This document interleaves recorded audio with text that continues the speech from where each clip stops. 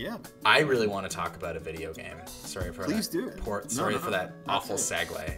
I am so very excited. It's kind of like insane to be excited about this, but they're porting Super Mario 3D World to the Switch.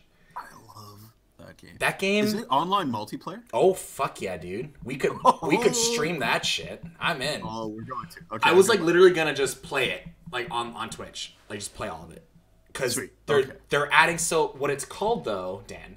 It's Bowser's Fury. Yeah, baby. Yeah. And I watched. Sorry to cut you off. I got excited. I'm like, oh, he knew.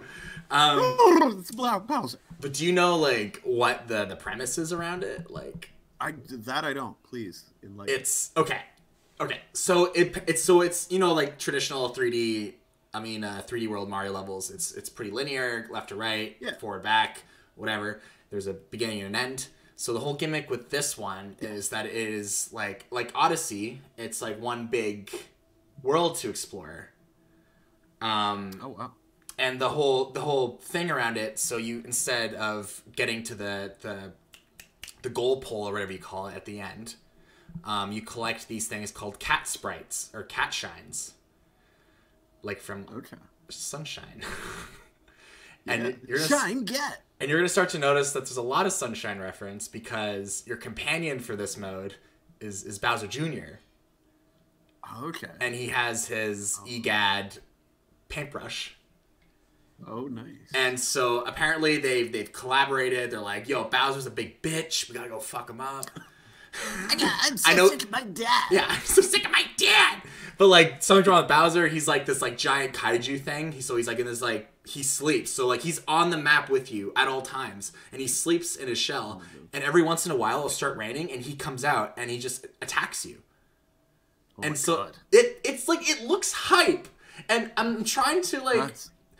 I'm trying to reserve like my excitement, because I know deep down it's gonna be probably like pretty short, and I have a feeling this is like something that they're testing out. Like they're I bet you they're trying shit, because they kind of did that with 3D World on the Wii U. Like they tried out the Captain Toad thing.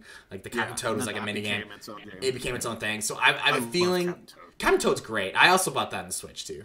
I bought it twice. I think that game's amazing, and so I have a feeling that this is like they're trying shit out, and this will probably be incorporated into like Odyssey 2, or maybe like another game, because it's like this interactive like world. It's like you're just doing your shit, and then Bowser all of a sudden wakes up. He's like, "Yo, fuck you," and starts like shooting fire at you, and he's like giant. And the whole idea of it is because you want to collect enough cat sprites or cat shines to awaken the big cat bell, so then you turn into a kaiju and fight Bowser. Oh my God. That's the whole gimmick around it. That's incredible. Yeah. I'm like, that's cool. And the way they design it too, like Bowser looks freaky as fuck. Like that's been like my biggest gripe on Bowser the past 15 years, is that he used to be scary and now he's not.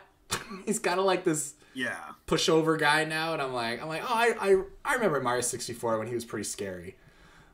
Like, yeah. Now he's kind of like this, hey, I'm your dad. Hey, Peach, come with me. But let's get married. Yeah. Sure, I'll buy the stew. I need to steal water, because we need sparkling water for our wedding. That game was fun though. Odyssey's oh my God. So Odyssey spoilers. I mean, it's a Mario game, but it's whatever spoilers for what happens. Yeah. What happens? That when you obviously stop the wedding. And there's a wedding? Like you've beat it. Sure. Yeah. I've completed that game. I love it. And then like to escape the moon, you have to put your hat on Bowser and you become Bowser. Yeah. That basically like combined two of my favorite series. It combined Mario and Halo. It was basically the end level of every Halo, but it's Bowser just wrecking shop. That was I want to film it again. I want to we should stream it and just play over it the final Halo theme, because that was fully the world is collapsing around you as you're trying to get to like your ship. Basically, that's exactly how Halo 1, Halo 2. No, Halo 2 doesn't end that way. Halo 3, Halo 3 ends. Yeah. I thought it was like pretty insulting to hear people say they didn't like it, and I was like, that's really sad because this game is like really special. And these are the same people who like, I don't like Sunshine. It's too colorful. It's Mario. It's too colorful. Like, yeah. Well, I'm not the biggest fan of Sunshine, but I have like reasons why. Like I have proper, because like I even think about putting like together like a list of my least favorites to my favorites for Game of Scotch. I might put that together because I think it might shock people. Don't tell me what yours are.